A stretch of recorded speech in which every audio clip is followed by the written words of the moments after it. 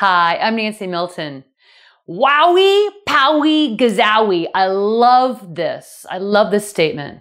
Your belief is action. Here's what it means to me. We've all experienced things in our lives. Sometimes we see them objectively, we go through it, we have our highs, we have our lows, we finish it off, it's concluded, it's wrapped in a bow, and it's done. Other times, experiences can come up that we have, and we take something from them, and we bring it home with us. It's those inner voices that can talk to us, right? I'm not that good at math. My boss doesn't like me. I'm poor at this sport. I've never been a good runner. Whatever it is that you're telling yourself. Your belief is action. Whatever I take in and keep reminding and telling myself, I am making that my reality.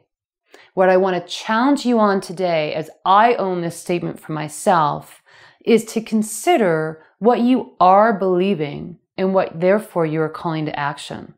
Here's where I want you to play. I want you to grab a pad of paper and a pen, or a stick-it note, whatever you want. You're going to carry this around with yourself for about a week. And every time you catch yourself falling into one of those things you keep repeating to yourself. Again, see this? This is your voice repeating that to yourself in its head. Yes, that's you. I'm lazy. I'm not good at this. Whatever it's saying, write it down. At the end of the week, take a look at that list. And I want you to consider, are these things I want to be telling myself?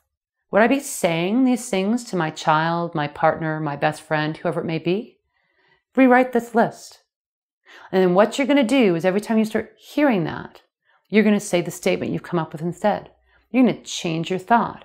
You're going to be putting your belief out there, your new belief, your revised belief, and start calling it to action. Why? Because you're worth it. I'm Nancy Milton. You want some more tips and tricks? You can pop on to nancymilton.ca and sign up for the blog.